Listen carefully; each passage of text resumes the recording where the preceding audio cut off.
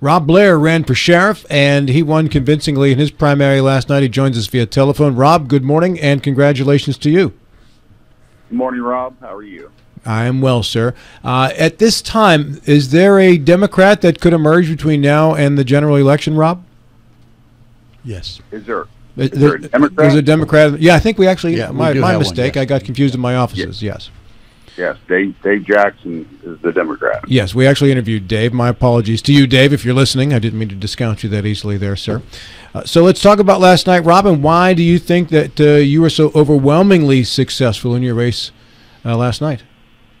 First off, I want to thank my family and all my supporters that got behind me in this campaign, and I ran a positive campaign, and I know you all were just talking about the negativity and the nastiness of politics. I think it's become worse, and I refuse to go there. So I hope that was part of why I was so successful in this election. I don't know. I'm honored. I'm honored to be in this position, and I'm just thankful that it turned out the way it did. Rob, because you were appointed to fill out a term, this would be your last consecutive term should you win election in the general, correct? You cannot run for another after that consecutively. That is the way it stands at this point, yes, and I understood that when I took the appointment. Bill? Yeah, Rob, you mentioned you ran a positive campaign, which you did. Also, your main opponent, I thought, also ran a positive campaign. So the negativity that we saw in other races did not extend to the sheriff's race. Maybe not so much. There was some negativity there, and maybe it wasn't published as much. He ran some paid advertisement and whatnot, but that's him, not me. Okay.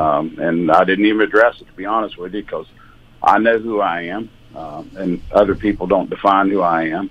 I'm a conservative, Second Amendment advocate, and I love this county, and regardless of what was said, but it is what it is. John?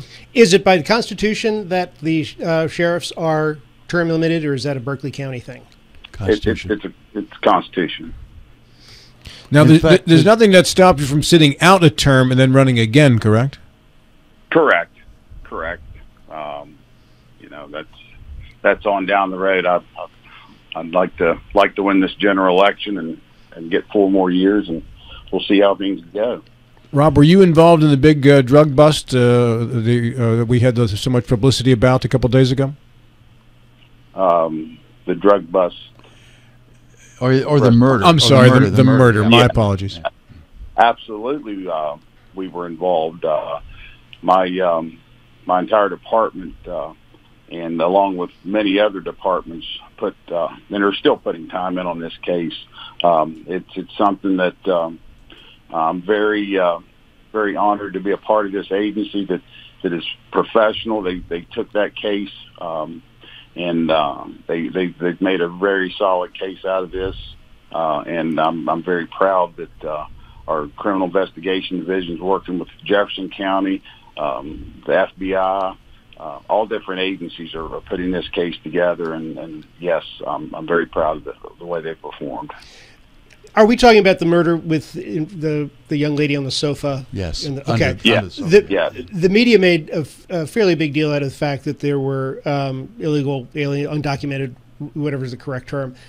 Is this an indicator? Do we have a problem with a flow of undocumented workers, illegal aliens coming into this area now? Is that I think it's an obvious problem if anybody opened their eyes in this country, and it's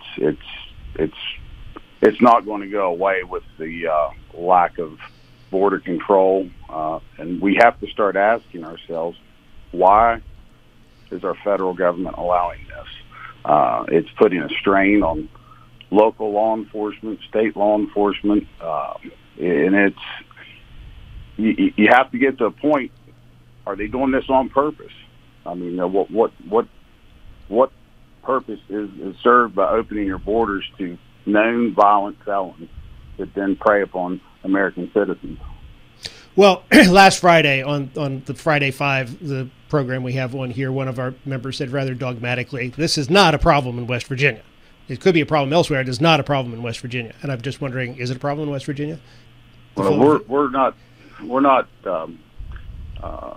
typical West Virginia here in the Eastern Panhandle. We have two major cities within an hour and 20-minute drive, and that's probably a contributing factor. But I would argue that I would say it is a problem in West Virginia. Maybe it's not highlighted, but I would say it probably is a problem in West Virginia. It's only going to grow as these illegals are located all throughout our country.